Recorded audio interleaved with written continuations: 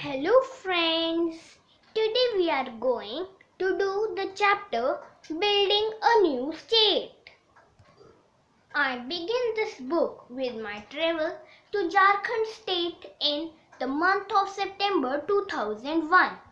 My purpose on this visit was to work out a developmental program in the area of herbs, forest products and other natural resources after meeting with the Chief Minister Babulai Marandi, the Minister for Science and Technology, Samaresh Singh and other concerned officials. When I landed at Ranchi, a group of boys and girls greeted me with lots of flowers. I was quite moved by their regard for a simple scientist and their trust in his dreams. I recalled my earlier visit to the hill region about 75 km away from Ranchi, as I met the people of the hill region, young and old, in the village complex, sitting like them on the ground. One thing was clear to me. My presence here was ordained. The components for development were all there. A fertile area with good rainfall, tall trees and rich vegetation, and people who were willing to work hard. Their faces were lit up with happiness so pure it is rarely seen anymore, in the cities at least. However, their bodies looked tired, showing signs of excess work for a bare livelihood. On this visit, we made some headway in drawing up a viable plan for developing a herbal drugs industry in the state. Our purpose was that the drugs be manufactured within the state itself so as to provide increased income to the state from value addition and also boost industry there. This was a new experiment for the state and for us, but it offered tremendous scope. After the meeting, we started for Bokaro, the steel city. The weather was cloudy and we wondered if the flight would be cancelled. A Pawan-Hans helicopter had been hired by the state government. I asked the pilot whether we could fly in this weather. All smiles. The pilot promised me a beautiful flight, and so the helicopter took off with myself and two other passengers. I have often flown in a helicopter, but did the weather particularly rough on this occasion. However, the pilot was skillful and I even congratulated him at one point for keeping the flight smooth in spite of the turbulence. It was a marvelous experience as we flew over vast stretches of forest and hills and streams.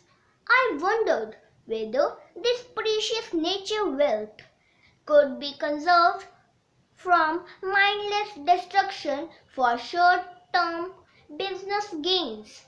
With such thoughts in my mind, I noticed that we had started descending. Suddenly I found the two pilots in agitated discussion. I became alert myself. Looking down, I could see a large number of cars and people everywhere. Then the crash. The helicopter hit the ground with a shattering sound. Broken parts flew around us and I could see fire engine rush towards us. I simply got out of the helicopter that had hit the ground as a dead white. Fortunately, the engine failed while we were quite close to the ground. Had it failed moments earlier, we could have perished under the impact of the free fall. The pilots were in a state of shock and looked at me helplessly. I held their hands and thanked them. I said, "Sometimes it happens with flying machines, and as pilots, they have to face it with courage." I had to address the Chinmaya Vidyalaya students, and they would all be waiting. So we rushed to the school, leaving behind the crash and the shock. The school's principal, Krishna Swami, received me, and the students showered rose petals as I walked to the dais through the auditorium. News of the crash had preceded my arrival. The children sat in pin-drop silence. To ease the tension, I told the young gathering, "Friends, when I was traveling from Ranchi to here, I admired God's great gift to the state. Under the ground and above it, you have minerals in abundance. The rich soil of the Jharkhand plains can give bountiful crops.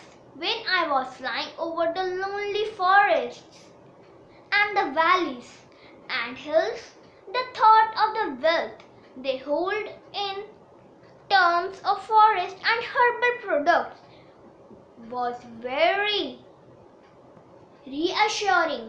On the ground, I saw a fully operational steel plant.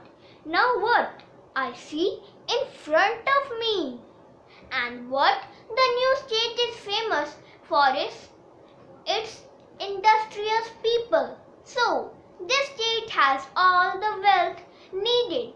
It is a land waiting for a transformation to occur. I see in the future villages that will be provided with urban facilities and which are self-contained in respect of education, health and occupation. Today's incident will help define my remaining life's mission. I forgot my inconvenience during the landing after seeing the state's wealth. How can you use this core competence to become a developed state? For that, you have to work in the mission mode. At the time, these children would be entering adult life and taking up careers. They could be part of a national endeavor to becoming a knowledge society. Their contribution to the state itself could be tremendous. That should be their goal, to make Jharkhand great. One thing that came to my mind constantly as I went round the exhibition put up by the children and watched their performances, including a marvelous peacock dance, was how important it was to improve the education system so that it did not stifle these powerhouses of creativity. I felt this is one area I must work upon with the state and the center. I continued with my other engagements after the function at the Chinmaya Vidyalaya. There was a meeting due at the town hall and I went there, brushing aside the concern of the doctors thoughtfully sent by General Manager of the Bokaro steel plant to look after my well-being. At the town hall, the subject I had to speak was Jharkhand's core competence and industries. I kept my speech short, preferring to let a discussion develop. Meanwhile, the electronic media had done its job. As there was a strong media presence to cover our arrival, news of the crash traveled quickly throughout the country. I started receiving calls on my mobile phone to find out whether I was all right. I did not want to disturb the meeting and gave the mobile phone to Dr. Vijayaraghavan, who by then had reached by road from Ranchi. I asked him to call my elder brother in Rameshwaram, who is 86 years old, and tell him I was fine. As I was giving my talk, Dr. Vijayaraghavan passed a note to me. Your brother is not convinced that you are okay. If you are okay, he has to hear your voice. An elder brother remains elder all your life. I interrupted my speech to reassure my brother. To come back to the discussion at the town hall meeting, I was asked a very relevant question from the audience. Dr. Kalam, the questioner said, could you please tell me why is raw material exported from many ports specially designed for this purpose? This was especially relevant to Jharkhand with its huge storehouse of mineral wealth. In answer, I narrated a conversation I had in Goa with Dr. Jose Paul, chairman of the Mormugao Port Trust. We started discussing iron ore exports to Japan, much of which take place from Panjim. He told me 30 million tons of iron ore is exported annually from the 4 ports. Of this, 17 million tons is exported from Mormugao alone. The ore is sold at rather a low price, a few dollars a ton, as according to the buyers, it is of inferior quality. As such, its sale did not contribute anything much to the economy. The same ore utilized here would, of course, generate for far more income because of value addition. What is value addition, and could you give an example? I was asked, and a powerful example came to my mind. When we were working on the satellite launch vehicles in the 1970s, a requirement arose for beryllium diaphragms. These are used in gyros, sensors used to determine the altitude, the position of an aircraft in relation to specified directions of the rockets or missiles when they are in flight. As these were not available locally, a procurement team was formed to purchase them in the international market. We struck a deal with the company in New York for 100 beryllium diaphragms. 3 months later, we got a message from the company that since beryllium diaphragms are used to make gyros mounted on intercontinental ballistic missiles, they did not have permission from the State Department to supply them to India. We immediately initiated action to redress the problem in a typical firefighting manner. Meanwhile, it emerged that India has one of the largest deposits of beryllium ore. The ore was exported in those days to Japan, who processed the ore into beryllium rods and sheets and exported them to US companies to transform them into beryllium products such as diaphragms. I received the shock of my life. This was material mined in India and exported to Japan, who processed it and exported it to the US, and the US company refused to give it to India. Where was our sense of initiative?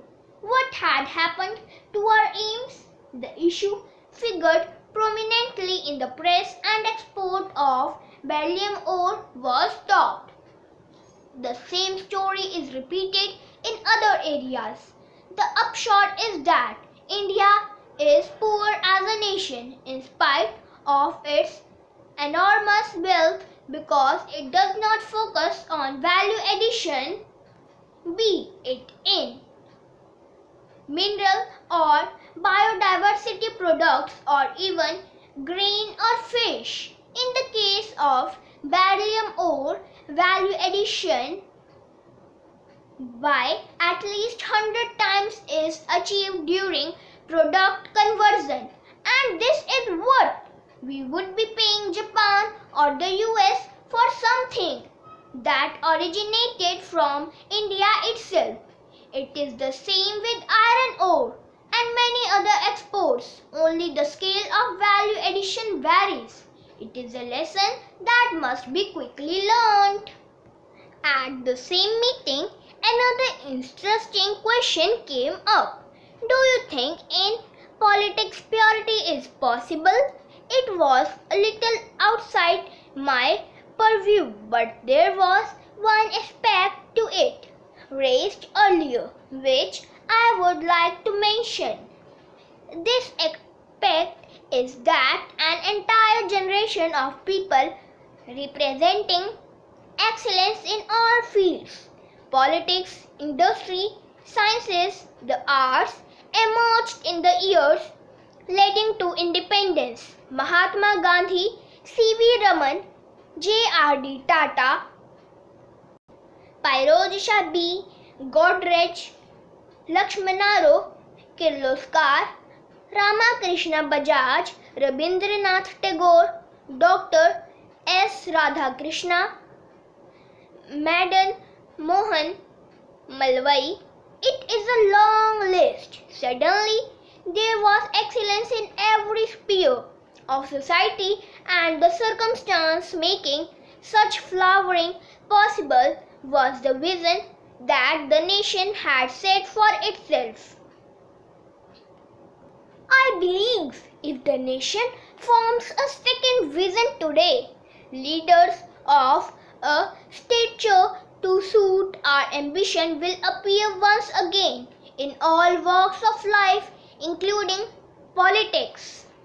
The next day, I traveled to Bokaro Steel Plant, the largest steel plant in India. The general manager of the plant, Mr. Tiwari, accompanied me. The scale of the plant was breathtaking. I saw hundreds of men working in an organized way as the sweat poured off their bodies, while the molten steel flowed from the furnace like a river on fire. The iron ore would be available for years, I was told. Impressive as the plant was, I was disappointed to see that there were no industrial estates around it, utilizing the steel produced here to make various products. I was told that setting up of industrial estates came under the state purview. It brought back my old regret at our compartmentalized thinking. Why this fragmented governance where one agency is alienated from another? On the flight back to Delhi, I wondered how Jharkhand could best be helped. The state and the center would need to make an integrated effort. Would it possible? Written by Dr. APJ Abdul Kalam. Thank you, friends. Bye bye.